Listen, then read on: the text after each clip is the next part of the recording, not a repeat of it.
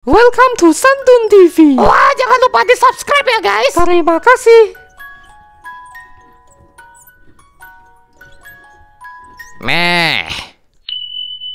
Salam merdeka, dirgahayu kemerdekaan Indonesia, yeay. Tono mengucapkan selamat hari ulang tahun ke-76 Republik Indonesia. Yuk kita merenung bentar.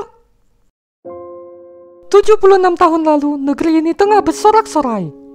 Bumi pertiwi sudah bebas dan tak lagi tercerai-berai. Rumah-rumah membuka pintu dan menyingkap tirai.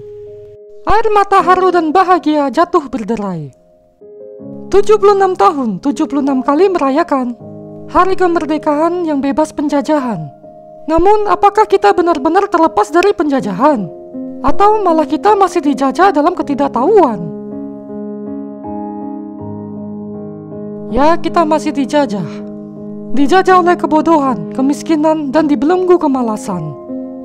Dijajah oleh koruptor yang melahap harta negara dan meraung minta kebebasan. Konyolnya kita dijajah oleh bangsa kita sendiri.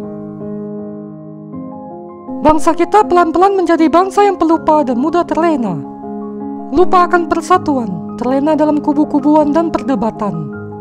Lupa akan keadilan, terlena dalam kepentingan dan keakuan. Lupa akan kemanusiaan, terlena dalam suap, korupsi, dan segala bentuk kejahatan. Sedih ya? Ya, kita sedih karena kita peduli. Apakah kita masih bisa lebih baik lagi? Ya, tentu saja.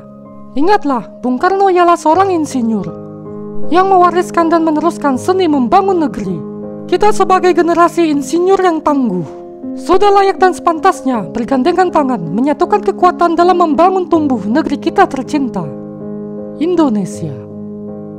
Selamat Hari Kemerdekaan ya teman-teman.